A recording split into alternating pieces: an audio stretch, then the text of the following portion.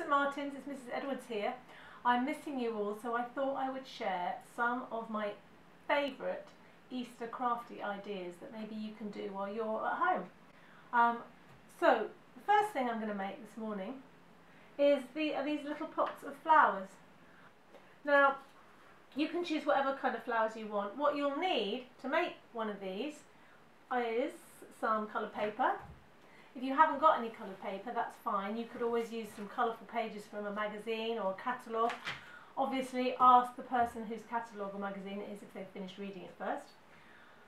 You'll need a pair of scissors, a glue stick, some tape and a pencil. So if you've got all that, let's get started. So what you need to do, you need to get your piece of paper, green piece. It's probably best if it's green because it's going to be what makes the stems. And you're going to fold that in half lengthways so that it's a long, skinny piece of paper. And then you're going to gently roll it up, not too tightly, just so that it's about the same size as a toilet roll in a tube, and secure the end with a bit of tape just halfway down, and so that the folded side is at the top. Next, you're going to, with your scissors, you're going to carefully snip down halfway along the tube, about just over a centimetre wide strips. So you've cut all the way around the outside. And then what you need to do is, if you haven't got any other colour paper, you can also just draw these on white paper and colour it in. You can draw some flower shapes.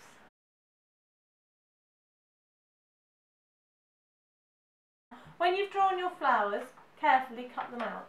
Really, the best way, when you're cutting something out, it's really good to keep the scissors still and move the paper. Also really helps if you want to cut them out roughly first, and then you can cut them out in a bit more detail.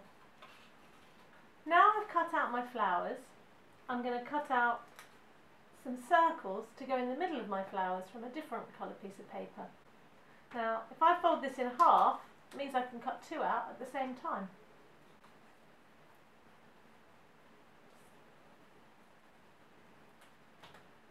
And then I'm going to stick them with a bit of glue in the middle of my yellow flower,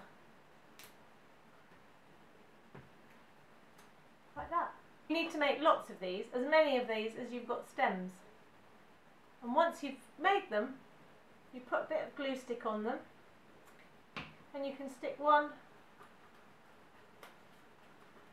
on each of your stems. So it should look like this. And then you carry on until you've stuck a flower on each of your stems and you've got a whole bunch, like that. You can have different variations. This one, I've made daffodils. This is one where they're all different colours, and that's the one that I've made from a magazine.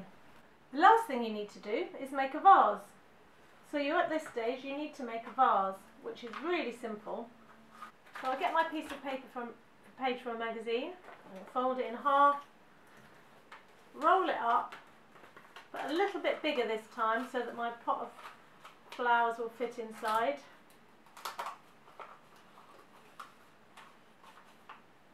And then pop them in the top.